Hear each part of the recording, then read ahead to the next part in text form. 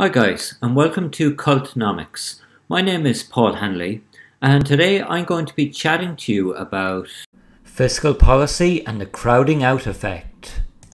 In this video, we're going to look at one of the drawbacks of fiscal policy, referred to as the crowding out effect. So this reduces the effectiveness of fiscal policy in the economy. To do that, we have two markets represented. We have a money market showing money supply and money demand on the left hand side, and we have aggregate demand here over on the right hand side. So aggregate demand is a downward sloping line showing a negative relationship between the price level and spending on goods and services in the economy. Now, what tends to happen here is that aggregate demand is made up of 5 different components of expenditure, and one of these components includes government spending.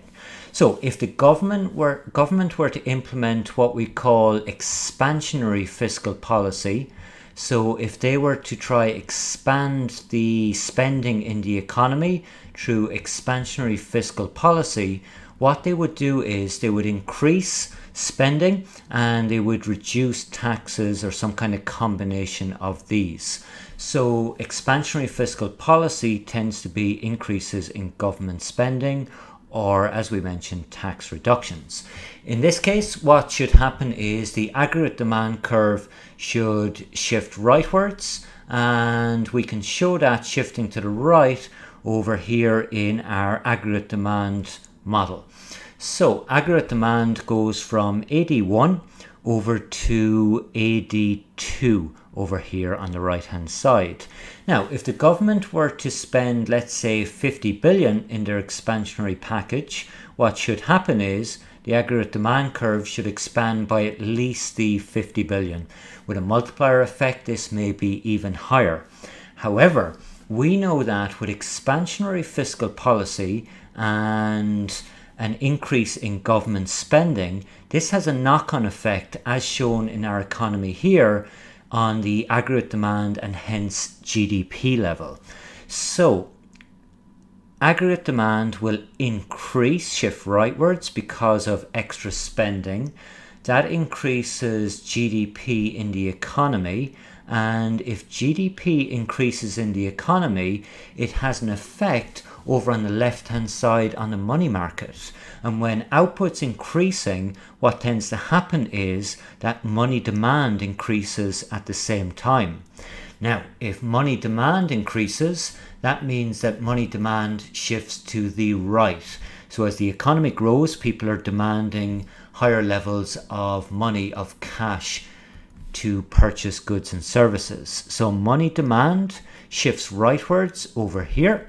And if the money market reaches a new equilibrium, well, what that will mean is at point B, with new increased money demand, the interest rate is going to increase. Let's say it goes up from 5 up to 7 here. Well, with money demand increasing and the interest rate increasing as well, what it tends to do is it tends to crowd out the private sector. So with the interest rate going up in the economy, it tends to crowd out particularly 2 elements, which would be consumption, households' consumption, and investment in the economy as well.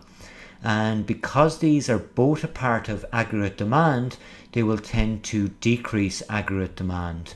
And what we mean by this is they will tend to shift it leftwards. So we have a leftward shift of aggregate demand, and we can indicate that in our aggregate demand curve diagram over here by a leftward shift. So we started off at AD1. The government spent more money, which pushed us out to AD2, but now because the private sector is partially crowded out, we have AD3 here. And at AD3, the aggregate demand curve has shifted back left, not to its original level, but some of the expansionary fiscal policy, the 50 billion, has been crowded out of the economy through reduced spending in the private sector, through reduced consumption and investment.